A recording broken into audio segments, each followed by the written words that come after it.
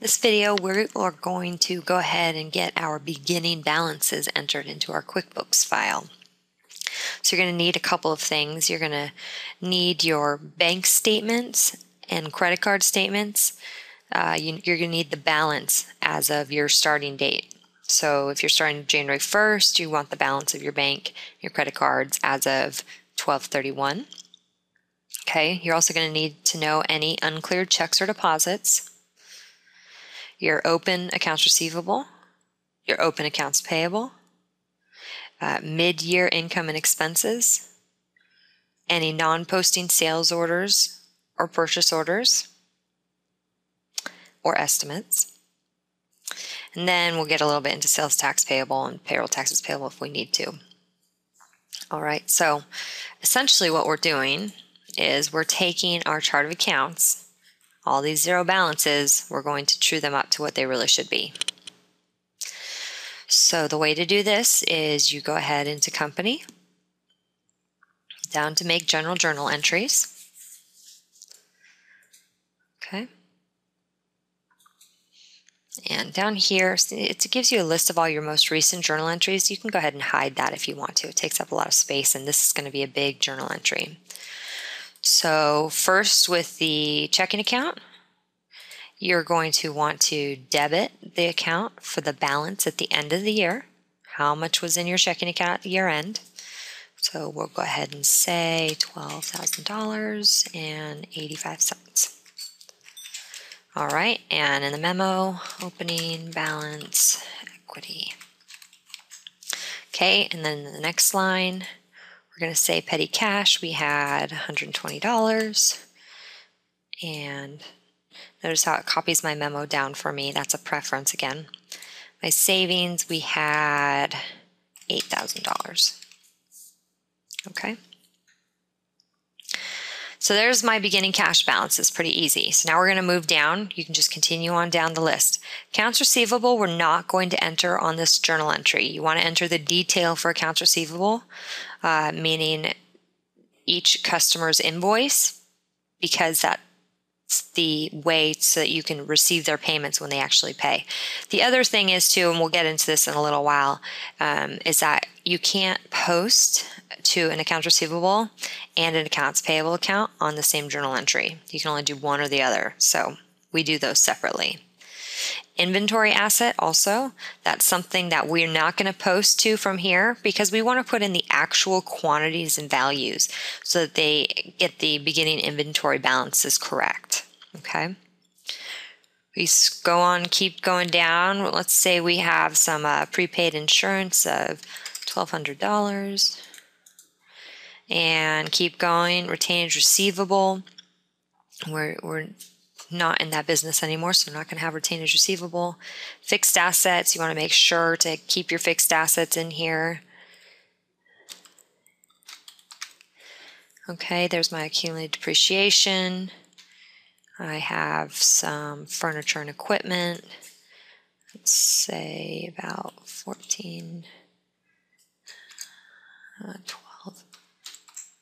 Okay, and we have some, let's say vehicles. We have a vehicle. All right. Okay, so going down, do we have any security deposits? Okay, keep going down. Now we get to accounts payable. Accounts payable is the same as having a accounts receivable account. We want to put the detail in there so that when we actually write the checks to our vendors, we can have the detailed information.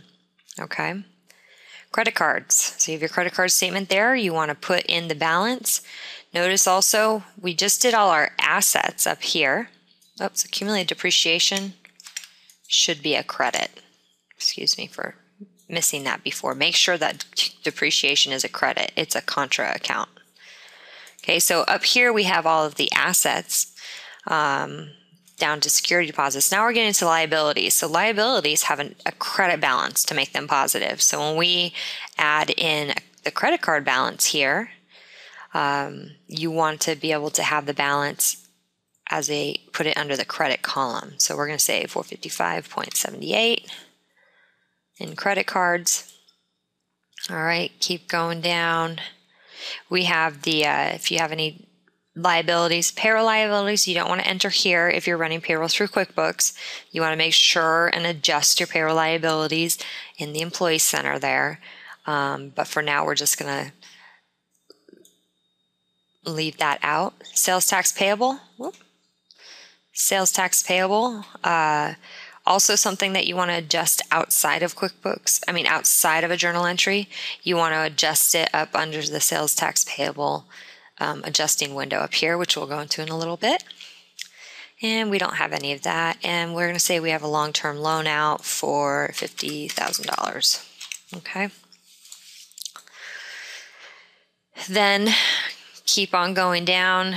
Do we have any capital stock? No. Retained earnings is there. Do we have accumulated equity with our shareholder? Let's go ahead and say that they have accumulated equity of, $2,000. All right. And then we get down into the income and expenses.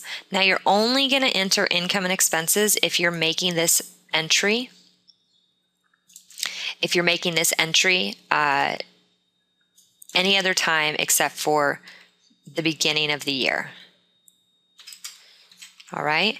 So if this entry is happening on January 15th, you're going to have 15 days worth of income and expenses on this journal entry, right? So you're going to have to put in here your income that you've had in the first 15 days of the year, and then also your expenses that you've had for the first 15 days of the year. Okay. Now, if we're talking about 15 days of the year, I would say it's better to just recreate those 15 days. But if you're talking about trying to enter these beginning balances in month 9 of the year, maybe you don't want to go back in detail, enter all those entries for the first 9 months. So you can do some summary entries. All right. And if it's an income, it should be on the credit column. An expense should be in the debit column to keep them positive. All right, but we're in this demo, we're doing this as of 12/31. So we're doing it as of the ending balances of last year. We're starting in a new year fresh, so we're not going to have any of those income and expenses added. Okay. So now I've added all of my accounts that I can in the journal entry, and where do I put this remaining balance? Okay, QuickBooks calculates for me the balance that's left, and so I need to figure out where to put that. So I'm going to put it to opening balance equity. Okay. Opening balance equity is basically a clearing account that we stick everything to, and then once we get everything entered in, we roll that out into retained earnings. All right, save and close. Okay, all those little fun pop-ups. So now you can see here I have some balances. I've got $20,000 in my bank. I have some prepaid expenses here, fixed assets of $36,000 net, credit card balance, long-term liability balance. Okay, all this information goes through there. So what's the next step? Next, we're going to go ahead and enter in uncleared checks and deposits. So the way you want to do that is you're going to go into your check register, and pretty much the only uncleared deposits and checks would probably be in checking, but you could have them in multiple accounts, but we're just going to focus on checking for now. So the bank balance was $12,000. This is from my actual bank statement, $12,000.85. However, I had 2 checks and 1 deposit that weren't cleared yet. Okay. So what I want to do is I want to put them into my register here, but I want to put them in as the actual date that I wrote the checks. So 10/15/2010, check number 512, and the amount is for $550. And then I'm going to put this to opening balance equity as well. Okay. And record that transaction. It's giving me a warning that it's more than 90 days in the past. Again, watch the preferences. You can turn that off or on. And we're going to say another check as of November 18th for $850, and the account was to opening balance equity. All right. You can put in here names if you want to of your vendors that you wrote the checks out to. So I wrote it out to Sally Joe. Okay, I'm just going to do a quick add vendor there, and I wrote this one out to Sally Joe too. So that way you can keep track of the vendors, who these checks were written out to. But what we really want to have is we really want to show that, yes, the bank said that we had $12,000, but it didn't take into account these two outstanding checks. So truthfully, what our balance was at year end, our checking account register balance is $10,600.85. Okay. So we don't have any outstanding deposits, but if you did have any deposits, you would enter them in here as well. Now we have to enter in our outstanding accounts receivable. All right, so we're going to go ahead and create a new customer real quick. All right, we'll say the new customer is Terry's House of Fun. Okay, and we have another new customer that is Joe's Shack here. And we're going to go with one more with the place. Okay, so 3 customers. These are the 3 customers that have open accounts receivable at the end of the year. So what you're going to want to do is you want to go ahead and create an invoice for those customers with the correct date on them. So that way when you run your AR aging summary report, all that information will come out correctly, because it'll know this was an invoice from back in 2010 and it is past due. All right, so put in the right invoice number that you have. And we're going to skip all that information for now and go down to what's important down here. So you're going to create a new item. All right, so when you click the down arrow, I'm going to say add new. And it's going to be an other charge. And it's going to be called opening balance. Okay, so this item we only use in the beginning when we're setting up our file. If you want to, you can check this box. I usually do, so that it's a double-sided. So when we enter our accounts payable, we can use opening balance. And when we enter our accounts receivable, we can use opening balance. So these are the only things that you need to fill in. Item name, expense account is opening balance equity, income account is opening balance equity. Okay? And we put in the opening balance. $400. All right. Let's go ahead and add a quick sales tax item.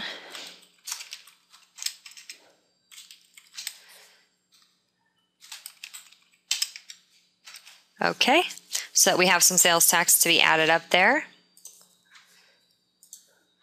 All right, and now I'm going to go ahead and say save anew. So here was my opening balance for the place. Now if I had multiple accounts receivables, so multiple invoices that were outstanding for the place, I would want to put those in as well. All these pop-ups will start coming up for you in the beginning when you start using QuickBooks, so you can get rid of them pretty quickly there. So we're going to go ahead and enter the second one for the place, opening balance of $250. All right, say save and close, or save and new. All right, then let's look at, we want Joe's Shack of Fun, and he just has one invoice. All right, and it's $870, and it's not taxable. Save and new. All right. And then we're going to say to Terry's House of Fun, we're going to have opening balance equity. And the price each is going to be $1,200, so due to us, and save and close. Okay. So we have our beginning opening balance equity here. Now when we go in and we run our company financial, our balance sheet standard, you should be able to run this report as of 12/31, right? That's when we're doing this as of. And you have your accounts receivable balance right there. So that should tie out to all of the invoices that you have created. Okay? All of your open invoices at your end. Then you want to do the same thing on the vendor side. So we're going to go ahead and enter a bill. We're just going to have Sally Joe as a bill. Sally Joe, it's going to be an opening balance equity. Again, you can do it on the expense side, but I prefer to do it on the item side. Use that opening balance item that we made. The cost is going to be, let's say we owe her $580. Okay, and the reference number was, let's see, it was dated November 19th, and the reference number was 11/19/2010. Okay, so that's the only outstanding payable that we have. So if you go down again, look and notice, now we have accounts payable for $580 outstanding out there.